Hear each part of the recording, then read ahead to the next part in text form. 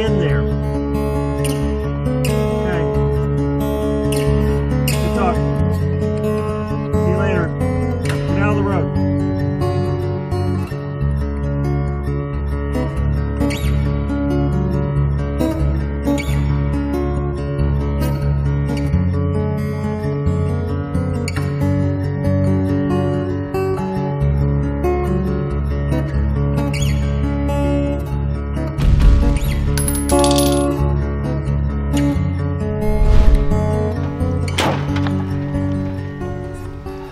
Okay, so just finished another week out at the Fit and Fire compound, and I feel like I didn't get anything accomplished, but in retrospect, we actually did get a lot done.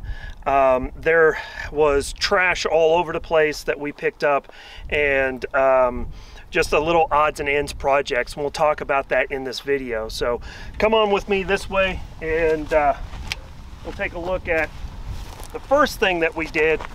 Was right up on the hillside there is we put in a deer feeder for the antelope that is around here. There's one particular buck that comes around every morning and snorts at us to wake us up. His name's Charlie, and we say hi to Charlie every morning. Candy Mountain, Charlie. But we put that up there for them to have some really good eats around here instead of this sage, and got a salt lick. So maybe come hunting season we'll have something interesting to look at, or maybe even try to harvest. So we'll see about that. One of the things that I did want to accomplish is walk the entire ground, and that's something I really did enjoy doing. And come up this way, we are able to get to the southwestern corner right there on top of that rock feature. That's the southwestern corner, and then back over this way is the southeastern corner.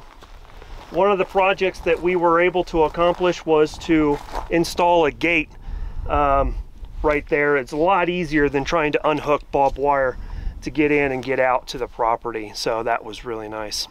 And then explored the northern boundaries as well. So come this way and we'll look at some of the other projects.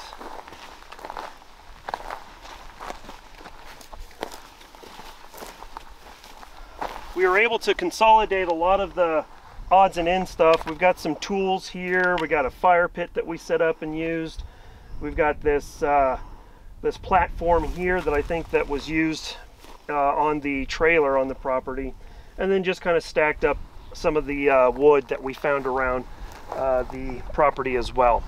And then here we have this old meth house with the 2 vehicles and the camper as well. Did a really good job of looking over all the items. Was able to get the tires inflated on all of the vehicles, which is nice, but unfortunately was unable to get either one of them started. So I think that we can get the car started, but the Explorer itself, I think it's done. So over this way, all of this right here had just tons and tons of trash. We were able to get a lot of this picked up and taken away, and a lot of it we stored inside the meth house. I was able to pick the lock on this guy right here. I was actually really surprised that I was able to do it, but I had been practicing some lock picking stuff and was able to pick this, which was really nice, so that I could take the propane bottles that were on here and take them home with me, because those are probably one of the more valuable things that we have on the property. In addition to that, we also found 2 wind turbines that was stored in the vehicles as well. I'm guessing that those are probably I don't know, $100 or $200 a piece. So, you know, we might be looking at about $500 worth of stuff that I was able to salvage from this place. We got this generator here that I might be able to fix back up and figure out something to do with. And if not, just scrap it, I guess. Was able to get inside the camper, pick that lock, and was able to get inside that, so that was pretty awesome. It is pretty nasty in there, so I'm hoping to find someone to scrap it, but we'll just have to wait and see. But it is rat infested and just nasty.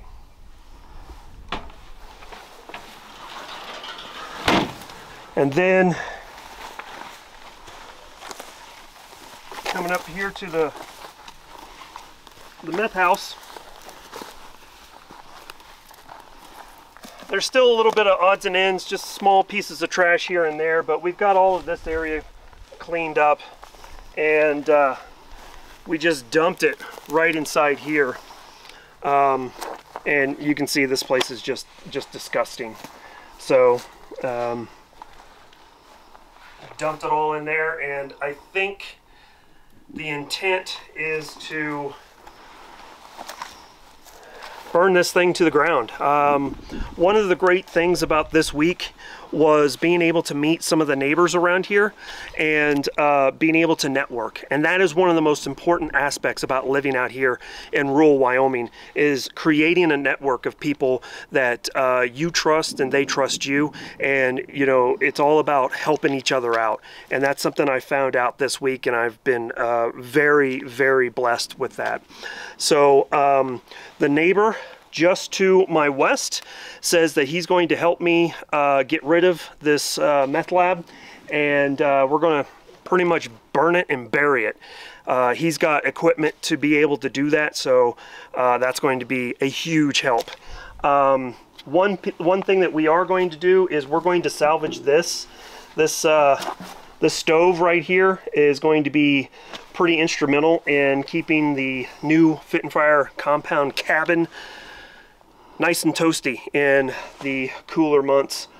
And but we're going to leave this here for now and come out on the next trip and haul it home, since we have so much stuff. So we'll go ahead and close this up.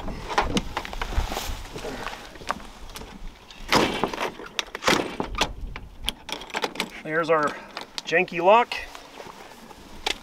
and yeah, come out here, and one of the things that we are able to do is get up onto the high ground and watch the sunsets at night. That was beautiful. Northern Corners is just around the hillside there. You can see the tip of the tree. It's just beyond the tip of the tree on the hilltop there. And then on the other side, the northwest corner is clear on the other side of this rock feature here. So I tell you,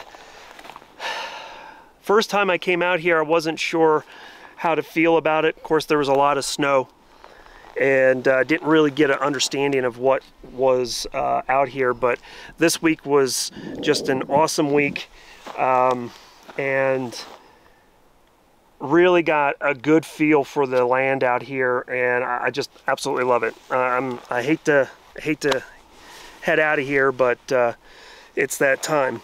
One of the cool things, though, that I also found out is that you see that I'm wearing some German Fleckturn. This camouflage actually blends in with the rock features very, very well. So I will probably wear Fleckturn out here for a lot of the hunting and camping and hiking expeditions that I have out here. So there you have it. Another update on the Fit and Fire compound. It's been a great week. I've really enjoyed my time out here, and can't wait to get back out here and get a lot more work done. So with that being said, we're going to go ahead and get out of here. As always, freedom through strength. Take care, guys. We'll catch you guys later. Bye.